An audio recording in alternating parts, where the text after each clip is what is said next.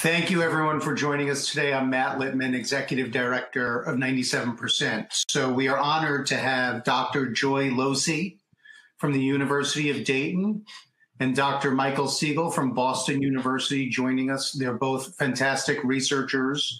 They're going to discuss empirically backed ideas for involving gun owners in the gun violence conversation.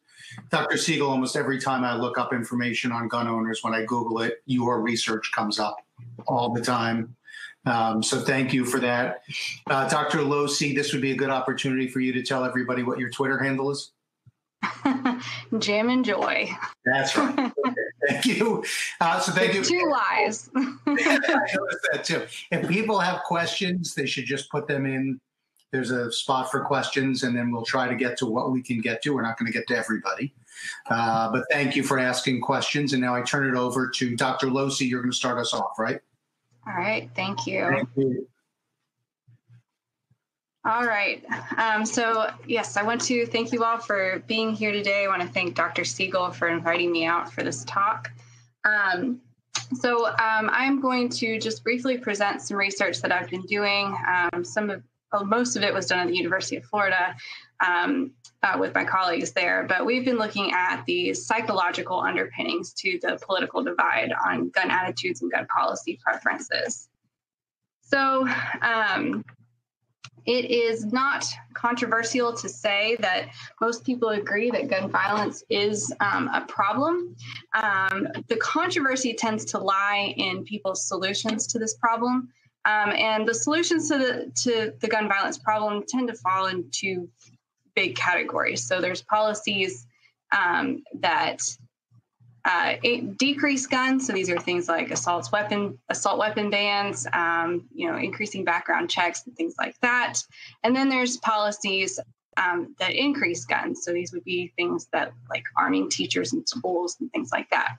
Now, if I wanted to know which of these policies you support or might have more support for, it would be good for me to know your political ideology. So it is the case that people who are more liberal, which tends to correlate with being a Democrat, tend to support policies that decrease guns more, whereas people who are more conservative, who also tend to be more Republican, tend to support policies that increase guns.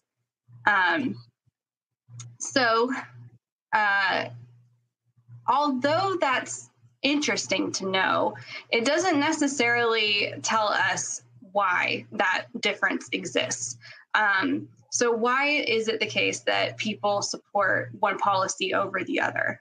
And that's what my colleagues and I set out to do with our research. So in this case, we specifically asked, why do liberals oppose and conservatives support increasing guns? And I say increasing guns because we were focusing on a specific law that's proposed from time to time in the Florida state legislature to allow concealed carry on college campuses.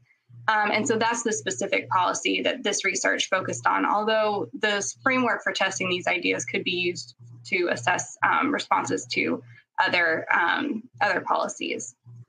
So in this particular study, we collected data from about 12,000 University of Florida faculty, staff, and students.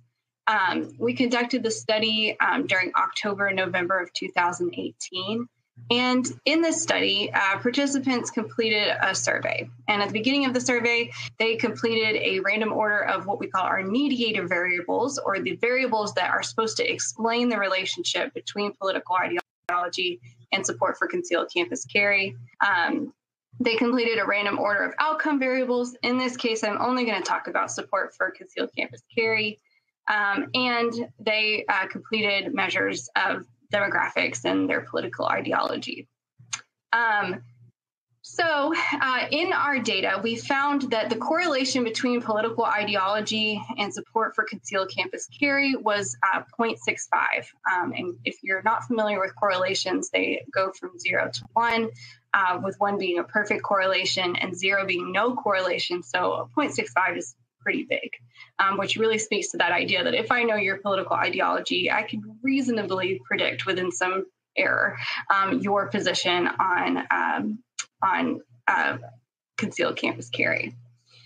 So as we were going into explaining this relationship and trying to figure out why this relationship exists, we went through the literature and we tried to find as many potential psychological explanations for the divide as we could.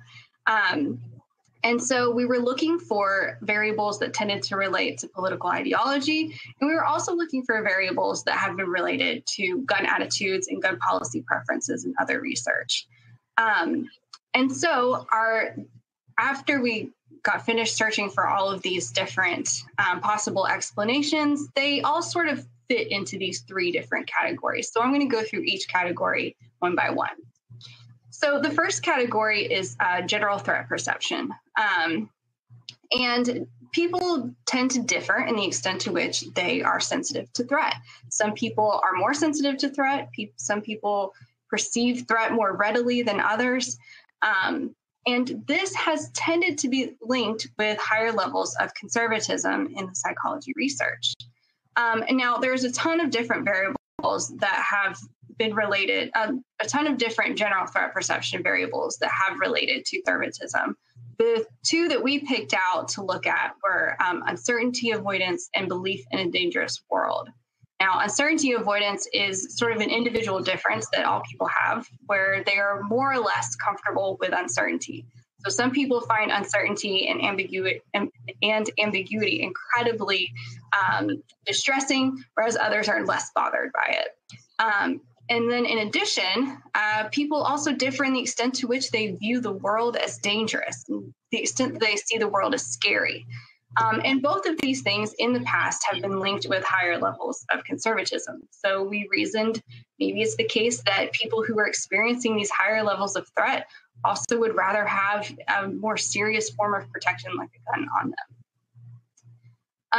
An additional couple of variables that we were looking at were people's perception of their power. So this is where we developed our perceived relative power loss measure. And basically, this just measures the extent to which people feel that they have less power than they should or feel that they have less power than they used to.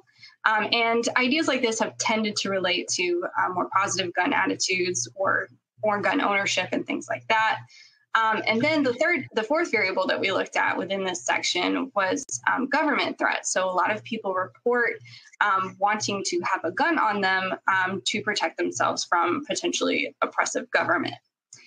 So when it comes to explaining the relationship between political ideology and support for concealed campus carry, none of these variables significantly statistically mediated the relationship, which basically just means that we didn't find that, conservatives were necessarily higher in any of these variables, and that high levels of these variables related to support for concealed campus carry. So this kind of led us to believe that, differences in general threat perception are not necessarily a good explanation for the difference between liberals and conservatives on concealed campus carry policy preferences. So our next group of variables have to do with culture and identity. So when we're talking about culture, we're talking about a constellation of values and beliefs. And when we're talking about identity, I'm specifically talking about things that are part of your self-concept. And I'll explain a little bit more about what I mean here on the next slide. So we found a couple of different cultural values and beliefs that tend to be more highly related to conservatism in the literature and have also been shown to be related to gun attitudes.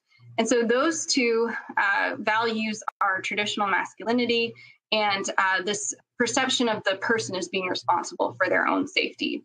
So with traditional masculinity, this is just kind of the idea that manhood is something that must be earned and it must be maintained.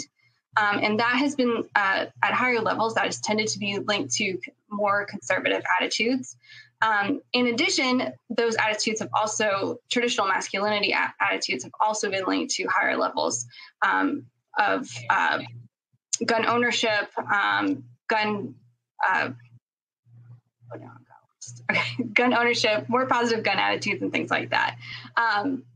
And the same is true for personal responsibility for safety. So this is sort of people's view that the individual is responsible for their safety, as opposed to maybe the government or the police or the community or something like that. And the literature has shown that this sort of personal responsibility thing has also been conservatism in the past. Finally, when it comes to identity and self-concept, people are either gun owners or they're not, right? So your identity is essentially you either are or are not a gun owner. If you own a gun, you're a gun owner. If you don't own one, you are a non-gun owner. However, there are individual differences in the extent to which people have incorporated that identity into their self-concept. And so we reasoned that people who had incorporated that identity more into their self-concept would have more support for policies that increase guns. And essentially, we found that across these three variables, they did statistically mediate the relationship between political orientation and preference for concealed campus carry, meaning that conservatives were higher in traditional masculinity, perceived personal responsibility for safety, and for seeing gun ownership as part of their self-concept. And those variables also correlated with a higher preference for concealed campus carry. Our last explanatory variable that we looked into was safety needs. Everyone has a need to feel safe. It's just that liberals and conservatives differ in the way that they achieve their safety needs.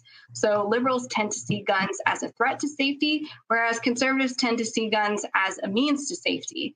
And that differing view of guns as a means or a threat to safety also has a strong correlation with people's preferences for gun policies. And so we found that this variable was the strongest statistical mediator of the relationship between political ideology and concealed campus carry.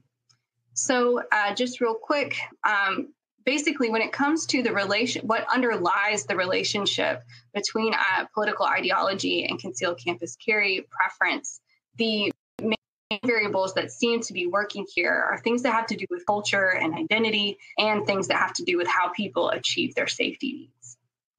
I just want to point out a few limitations to this work before I finish up here. So I just want to point out that this data was collected from a single university, the University of Florida. So we have to cautiously try to generalize these findings to other universities and other situations. It was a very large data set, and it was largely representative in many demographic ways to the U.S. population, but that's a point of caution.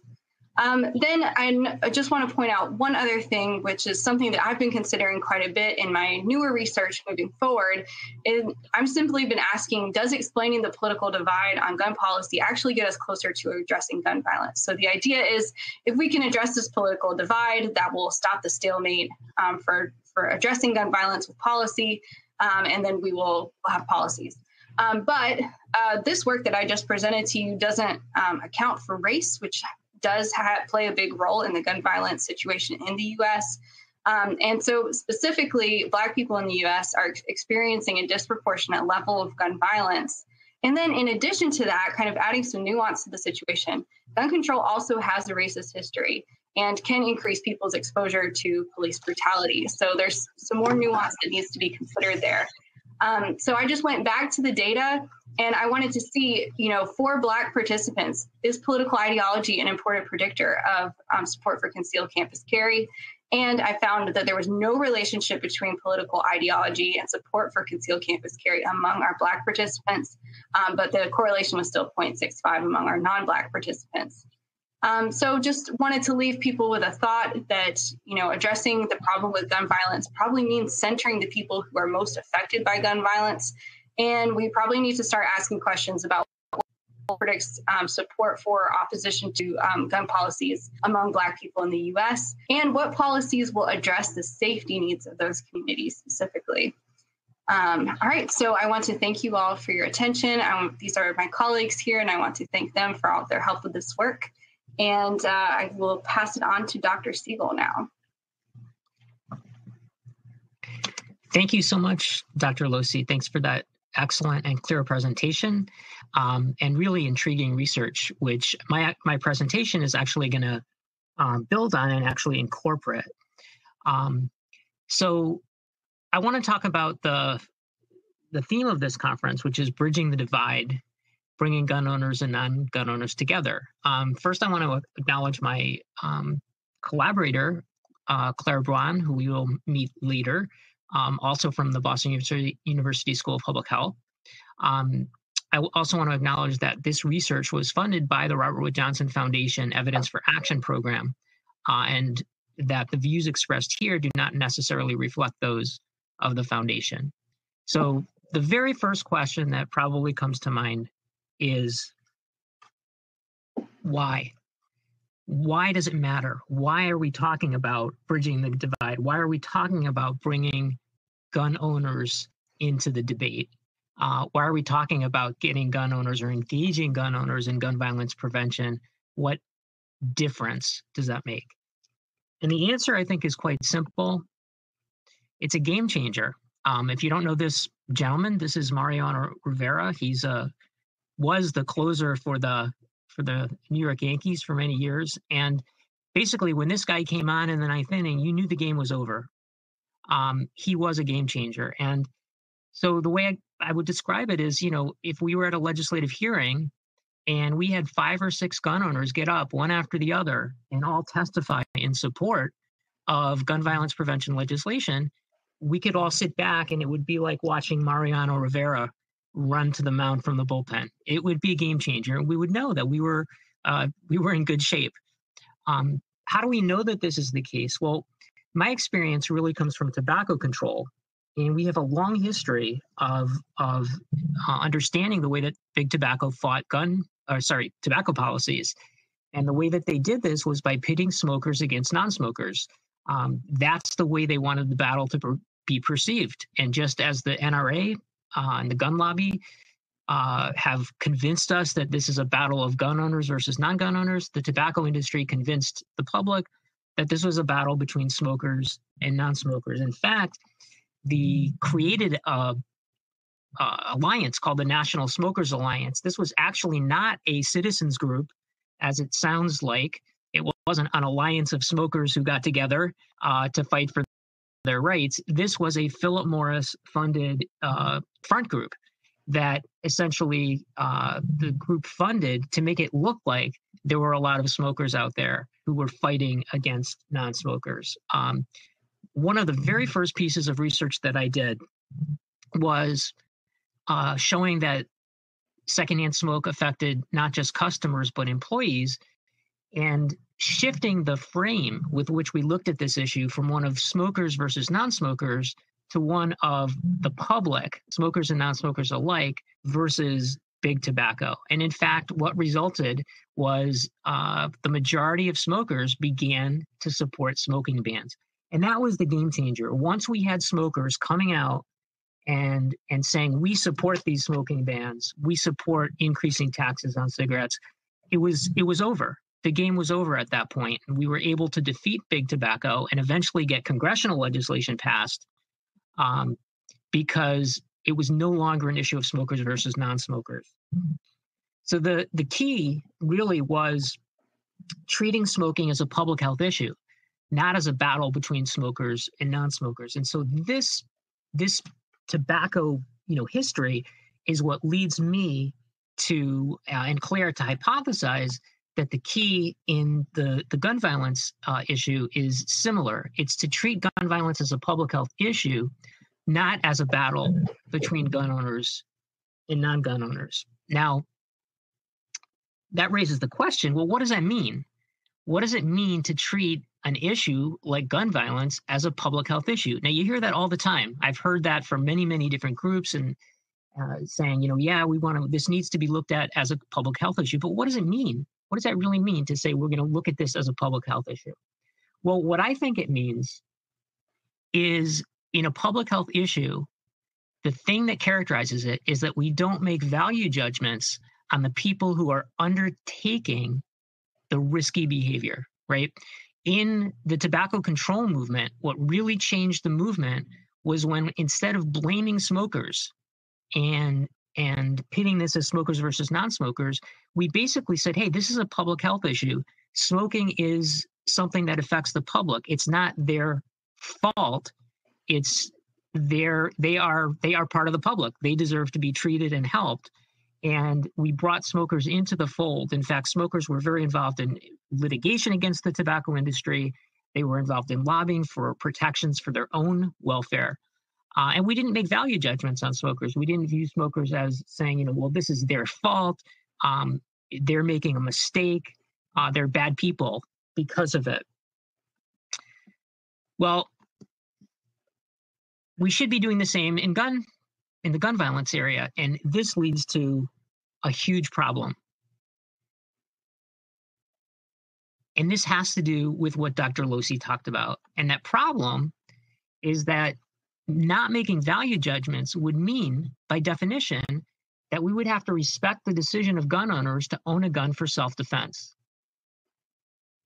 And from the 7 years that I've been in this field, I believe that the main message and the main belief that people in gun violence prevention have had is that guns do not provide protection, and that therefore we don't respect people's decisions to carry a gun for self-defense. And that's the message that I think we have largely been sending to gun owners, not necessarily explicitly, but implicitly through our language and through a lot of the policies that we've been supporting. And this leads to an inherent conflict with the values of gun owners. The key to effective communication is to always reinforce existing values of the target audience, never to challenge or oppose them. And to demonstrate this, I just want to show you the text of a public service announcement that I'll read this to you because it's small. But this was a public service announcement that was put out in Maine to support a public policy initiative that was going to be on the ballot that had lost the previous year. And this was a campaign, and it demonstrates, I won't tell you what the issue is, but you'll figure it out. This campaign worked and completely reversed public opinion because it starts by acknowledging the values of the target audience. So, and each of these lines was said by a different person, but I'll just be reading the whole thing. So the commercial said, something happens when you cross the border into the state. It's not that the water changes or the mountains. There's just something about Maine that makes it different. It's the people, Maine ways. Whether you're born here or move here, it gets into your blood. It's how you're brought up. In Maine, no one tells anyone how to live.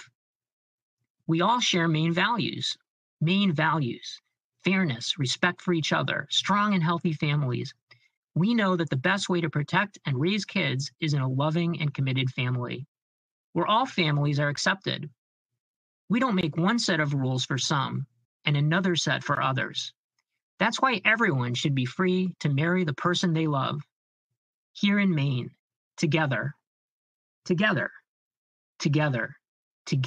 we can protect equality.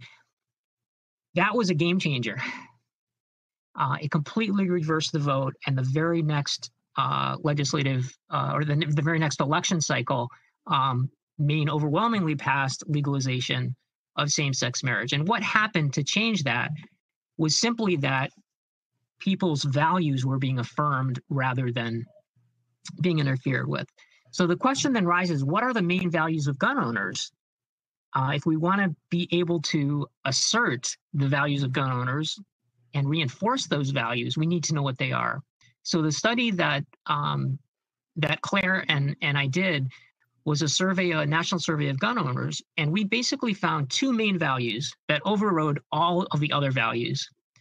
And the first one was exactly what Dr. Losee talked about. We found that 86% of gun owners, what really brought them together was the belief that guns protect, that they are protected by having a gun.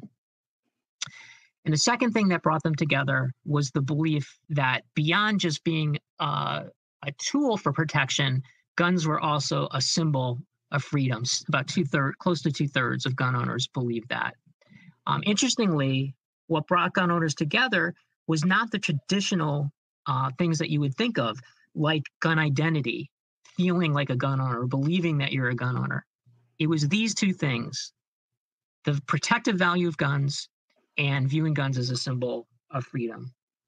So if we think about that, why is it that we found in this survey that gun owners are not engaged in gun violence prevention? And we asked them that question directly. We said, why aren't you involved if they weren't involved in gun violence prevention?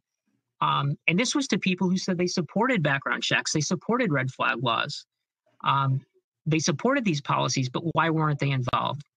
And the main reason they gave was that they feel their values are being opposed. First, the fact that guns are protective. 45%, about half of them, felt that there was a lack of respect for their decision to own a gun for self-protection. And when you feel that you're not being respected, you're not going to go out and be part of a movement. And second, there was a conflict with their feeling that guns symbolize freedom. 59% thought that advocates are trying to take their guns away. 62% believed that advocates do not respect gun culture. And so what is essentially happening is that gun owners, we found, are being alienated because rather than asserting and reinforcing and acknowledging their values, most of the messages that they're getting are directly opposing those values. And that's not a way in which you can ever engage people in either discussion or in policy, finding policy solutions, or much less supporting those policy solutions. So the only viable strategy based on our research is to engage gun owners is basically, unfortunately, to basically have to say, we're not going to take your guns. That fear of having their guns taken is a non-starter, and it has to be taken off the table if we ever want to be able to talk to gun owners. The second thing is we have to respect their decision to own a gun for self-defense. We don't have to agree with that decision, but we have to at least respect it.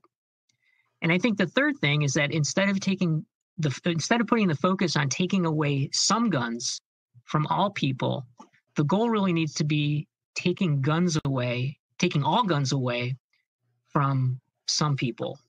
So in conclusion, the two most critical values that gun owners seem to have are the value of guns in protection and guns as a symbol of freedom. A key principle of engagement is that you have to reaffirm rather than oppose existing values. And therefore, our final conclusions are that essential to gain the trust of gun owners is, number one, banning guns off the table. Number two, respecting their decision to own guns for self-defense. And number three, taking the blame off law-abiding gun owners by focusing on restricting all guns from the highest risk people, rather than putting such a focus on taking certain types of guns away from even law-abiding citizens. And we think that if those three principles are followed, we can get gun owners into the discussion. We can engage them in gun violence prevention, and we think that can and will be a game changer. So thank you very much. At this point, we're going to open it up for questions. So you'll see there's a button that says Ask a Question, and if you just click on that button, you can type in your question, and it will come in, and we'll see it, and I can pass that along. So the first question we have here is for Dr. Losee, and it is, what was your sample drawn from the university community or the broader state of Florida? It was a University of Florida sample. So it was not just students and faculty, though. We also included staff. So we had a wide range of perspectives. Okay. Another question that came in is the gun owner versus non-gun owner does not include the gun in the household, but do not own the gun individual, which is a huge number of people in the U.S. Is this a third category that we should divide people into, especially as it applies to attitudes and beliefs? I guess, Dr. Losee, let me give that to you first and see. I know that your group has done work on gun owners and non-gun owners, and you've divided gun owners, I know, into different groups. Some are protective and some are non-protective. So Have you done any work with people who own a gun but really don't use it? They just have it there and don't necessarily see defensive value in it. Yeah, so we have done research where we look at this sort of third group of people who are associated with guns in some way. And yeah, so we typically will categorize people into that group if they own guns just for recreation reasons, if it's part of their job, if it was an heirloom or something like that. And it does seem to be the case that people who have guns for those reasons tend to have attitudes and profiles that look more similar to non-gun owners. So people who own guns for protection reasons tend to have a different profile than people who are non-gun owners or who don't own guns for protection reasons. Okay, great. Thanks, Dr. Losee.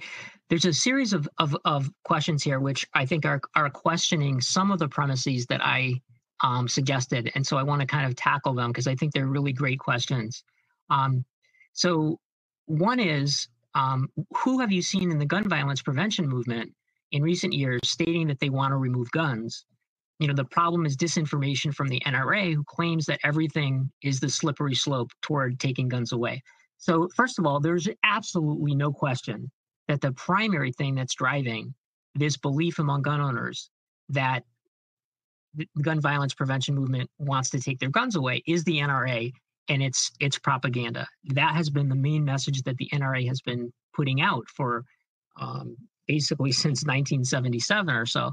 So, after 3 or 4 decades of putting out that message, gun owners have come to believe it. So I think it's not the case that, this is in some way our fault in public health.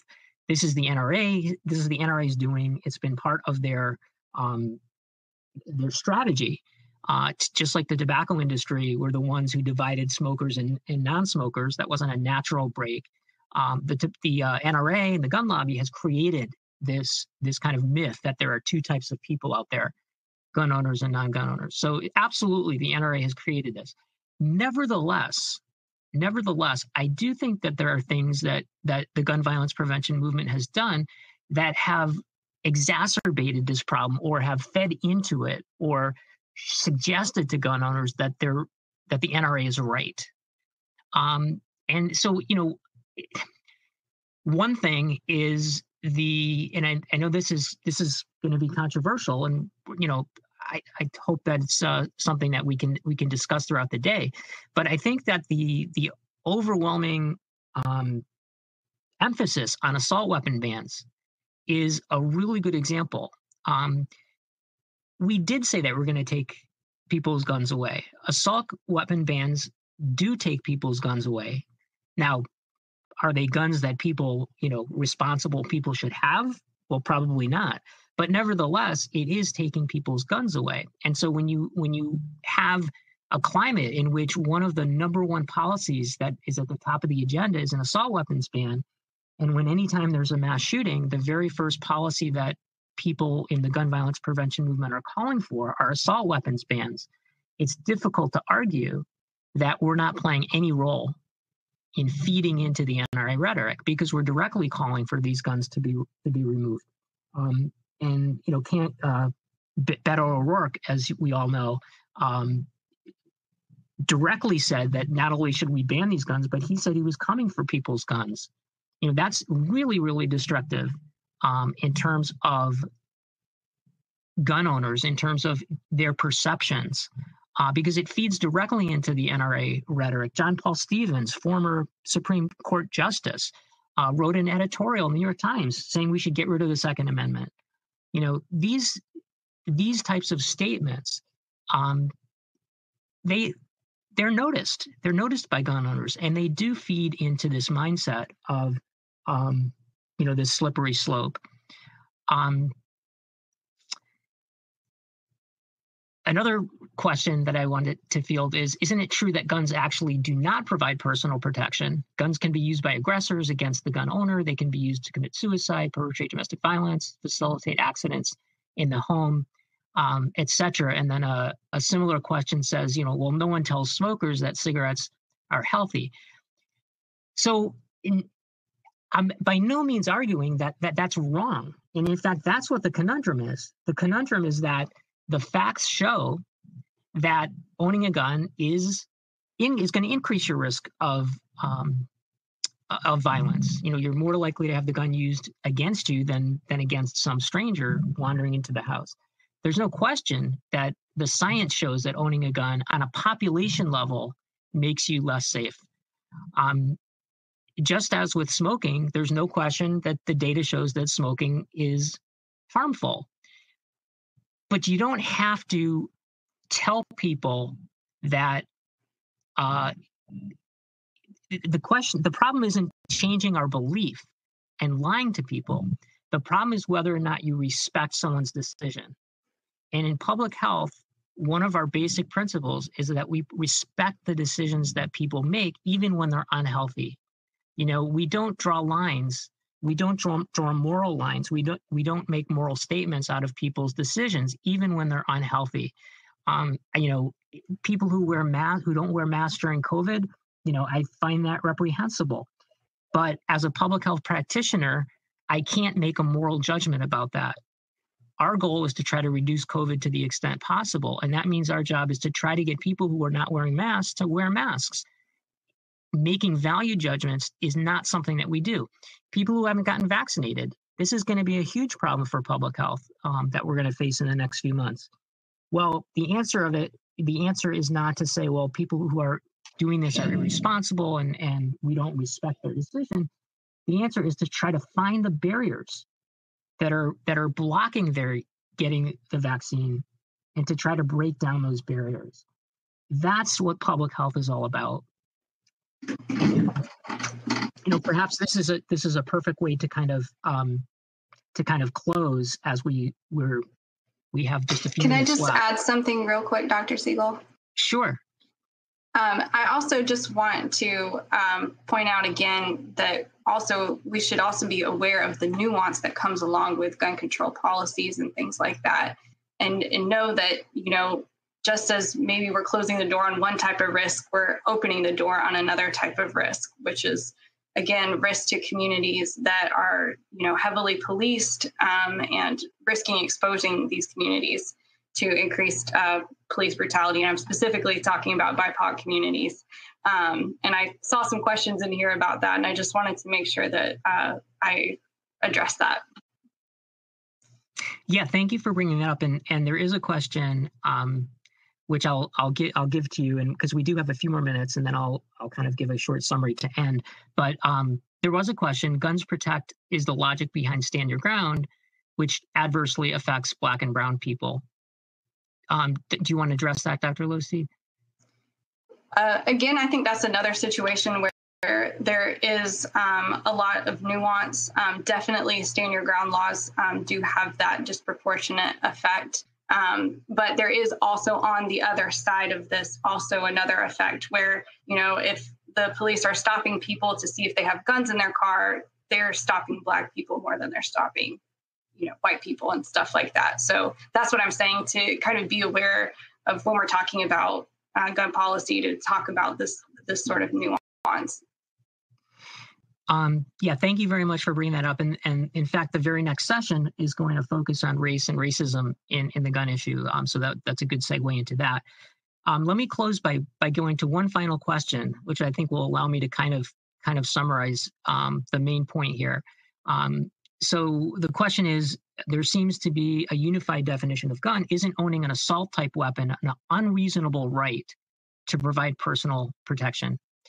And so that is exactly what I think the problem is that most of us in gun violence prevention don't see any need for assault weapons. Why would you need such a thing? Why would you need these militarized weapons? And we may very well be right. There may not be any legitimate reason. The problem is that if someone makes a decision to own such an item, and they are a genuine part of the public, I'm not talking about part of the NRA or the NRA lobby or part of some insurrectionist group, but if it's just a private citizen who makes such a decision, from a public health perspective, they are a member of the public. And in public health, it's really important that we don't make value-based decisions and judgments about people's character based on health-related decisions that they make. So while it may be the case that it is a decision that is unreasonable and just really has no role in our country, so is drinking and then going in a car. So is smoking pot and then getting behind the wheel. No, there's no room for that in our country. There's no room for people to be driving drunk in this country. There are many behaviors that people do that endanger others. And the key to having a public health perspective on the issue is that we try not to blame those people. I'm not talking about criminal, obviously when there's criminal wrongdoing, we do, but just for owning a gun, let's say, or for being a drinker or being a smoker or not wearing a mask, our responsibility as public health practitioners is to protect the public's health. And what that means is that those are people who are in the public, and it means engaging with them. And ultimately, I think that to really break this divide, what we need to do is we need to find a way to engage with gun owners. Not the NRA, not the gun lobby, but to engage with gun owners. And I'll just kind of leave you with this lasting image of what I think it really means to get gun owners involved. I mean, this is really what I think it means is having Mariano Rivera running out of the bullpen. This is what we'll be able to see when we're in a legislative session and we're able to get 5, 6, 7, 8, 9, 10 gun owners in a row to get up and testify. We already have their support. We know that. We know we have overwhelming support, and you'll hear about this in the third panel, for universal background checks and permit requirements and red flag laws and domestic violence laws.